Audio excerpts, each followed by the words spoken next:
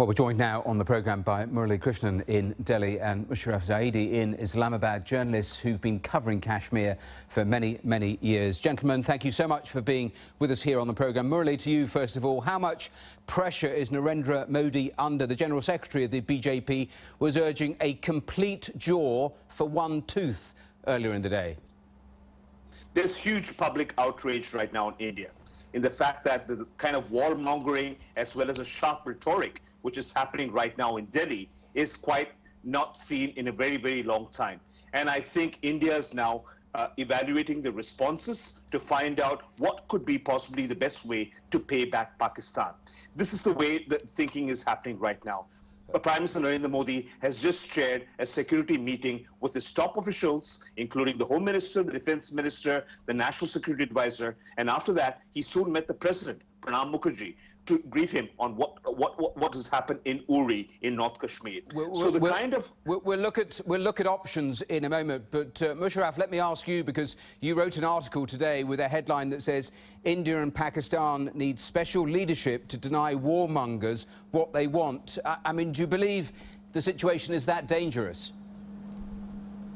Absolutely. I think that the public outrage, the media outrage, the situation in India has been escalating. There have been tensions that have sustained ever since Mumbai in particular, and Pathankot was an interesting event in the sense that it didn't tip the balance over. It didn't force Narendra Modi's hand to react in any kind of way that would then produce a reaction from Pakistan. But now everything that I hear from friends in India and what we've heard from Murali just now confirms that the pressure on the political dispensation in India is very large to do something that, short of, I mean, that will be escalatory in nature. OK. Murali, just briefly, the Indians have said, their army spokesman has said there's evidence of Pakistani involvement. What is the evidence?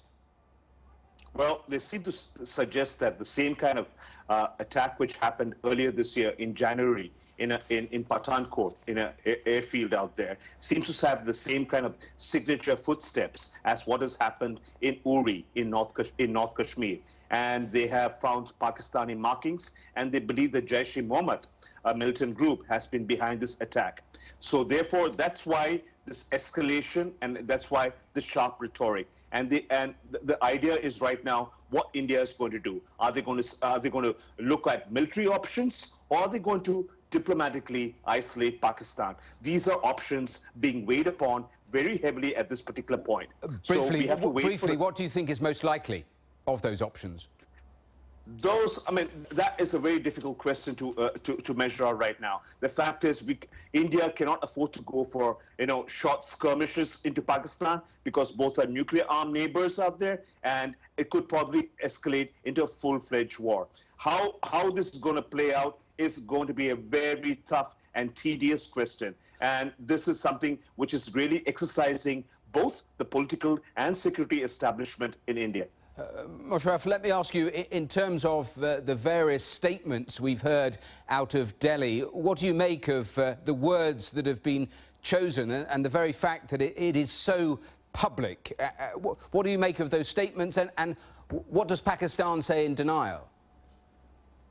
Well, I think, for the most part, Pakistan has been very restrained. Pakistani leaders have been very restrained in reacting, partly because the anger in India is understandable. Pakistan has been enduring having its soldiers killed by terrorists now consistently and in a sustained manner over the last decade. And so I think Pakistanis understand and can appreciate the anger that this event has produced in India. It's also not new. I think the Home Minister in India and what he tweeted, which your report mentioned, is just one of several incendiary statements.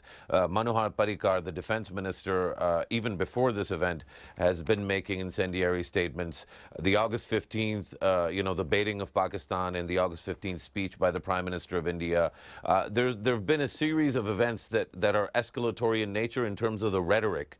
And it feels and seems like at this stage, there's not a lot more left to say, and that, you know, I think that people in India probably feel that it's now time for India to do things. Of course, the tragedy in all this is that the critical issue between these two countries, which is Kashmir, is getting left by the wayside once again. The tragedy in Kashmir, of course, is that there's been a massive crackdown over the last month and a half, and over 80 people, you know, including, you know, an 11-year-old child was buried 2 days ago, and that tragedy is getting buried underneath the rhetoric between the two countries.